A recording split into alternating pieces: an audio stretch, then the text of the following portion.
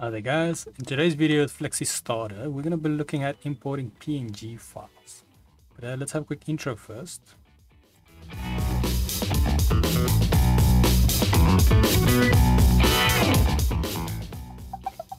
So today's video can be found on softwaretraining.co.za.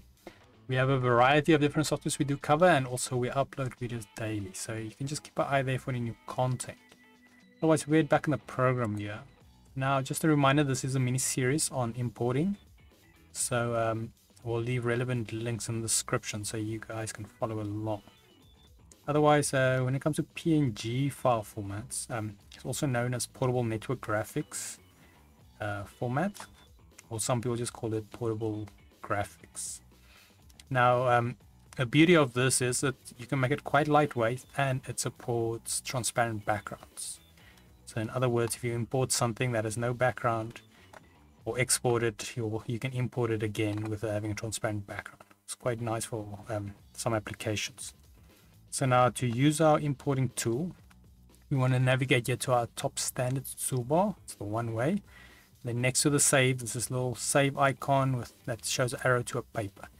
If you hover your mouse, you'll see it says import. Now you can click that, or we can go top to our main menu and go to File, Import. Once we've selected this, I'll pop up our import options, and then as you can see here, we've got our PNG. Just make sure your file's type is set to PNG if you do not see it. Otherwise, you can select your PNG. Then here on the right, if you do not have the thumbnails enabled like me, you can always click preview. Then you can see a preview of the file you have selected. When it comes to linking, now if linking is off, then what will happen is we'll take this file and embed it into your main project file. So if you save and you copy that file anywhere, that image will be going along with it.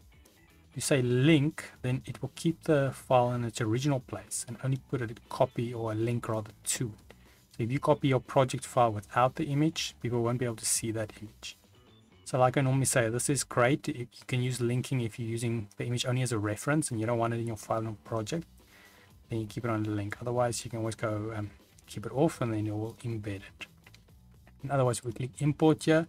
It'll give us this blue box where we want to import it to, or we want to locate it. Then we can click there. And like I mentioned, the nice thing about PNG files, as you can see, if we move this over this graphics, you can actually see right through the transparent areas, which is like I say, it's a very handy file format like that. There's a few others that support it, but PNG all around is just very well designed.